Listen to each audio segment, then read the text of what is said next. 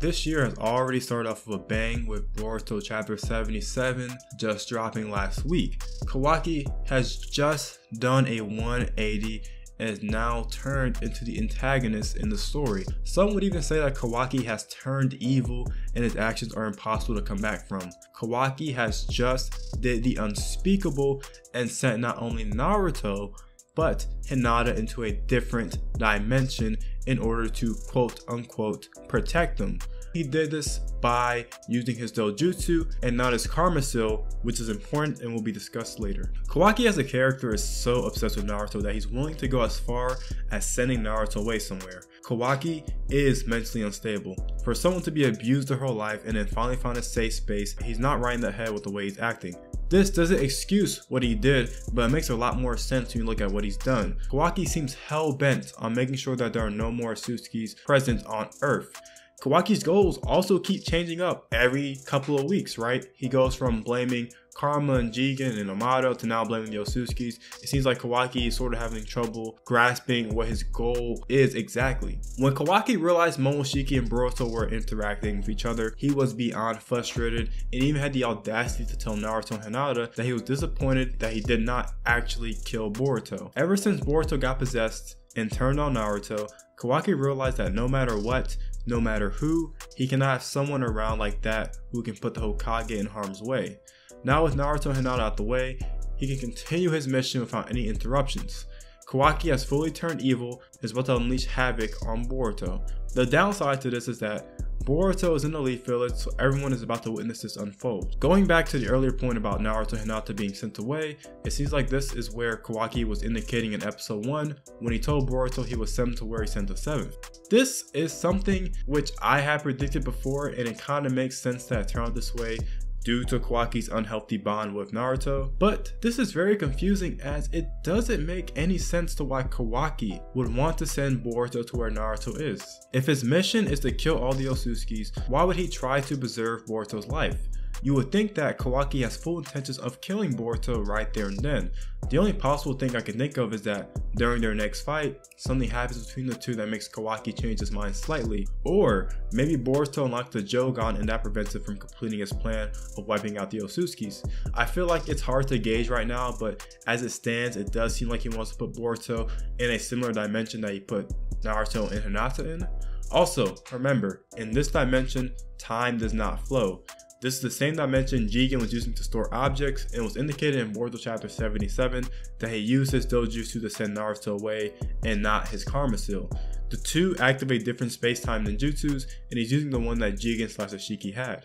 Also, because time doesn't flow, Naruto and Hinata will not get any older in this dimension, I presume. So it'll be very interesting to see once these two actually get out of this dimension. Also, I think Boruto will not be able to find them in this dimension because Kawaki sent them with his Shiki's dojutsu and not the actual karma seal. Now that Kawaki can go on with completing his plan, I imagine things will start to go left fast. Boruto is beginning to lose everything close to him, just like Momoshiki said. He lost Naruto, Hinata, and may possibly lose some more people in the crossfire. Damon and Ada are present, and honestly, Kawaki may have them on his side, which can be an issue due to Ada's ability to make people be infatuated with her and her being able to command those people. This could be why in Boruto's vision, in one of the most recent chapters, he saw himself or someone fighting his teammates. I imagine this could be because of Ada. And because Ada is tied to Kawaki and is sort of trying to win him over, I can imagine that Ada would do anything that Kawaki wants her to do, thus forming an alliance between Ada, Damon, and Kawaki. But from here on out, Kawaki seems to be enemy number 1.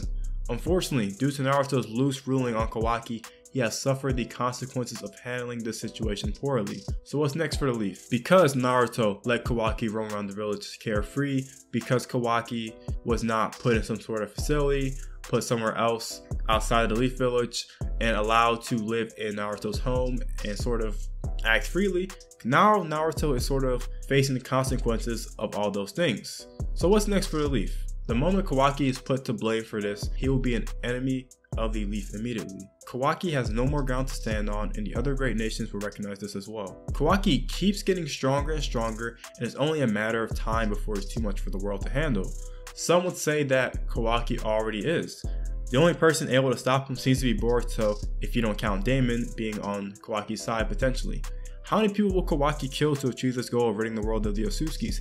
Is this goal even feasible in the first place? Kawaki does not realize how many Otsutskis are present out there, or if any other Otsutskis even plan to come to Earth. I imagine in the future, some more Otsutskis will come to Earth, so I wonder if Kawaki's goal may change later on. Will people like Shikamaru or Sasuke get caught in this crossfire, and will someone like Sasuke die before or after the time skip? Boruto is wearing Sasuke's clothes, so a lot of people sort of predict that something's going to happen where Sasuke dies and his clothing and his weaponry is passed on to Boruto. And with Naruto gone, is Code finally going to attack, and will the fight between Boruto and Kawaki give Code the chance to destroy the leaf? Kawaki is as unhinged as ever, and we're about to get one of the best villains so far. Do you think that Kawaki can be redeemed, or do you think this is the final straw and he can't come back from this?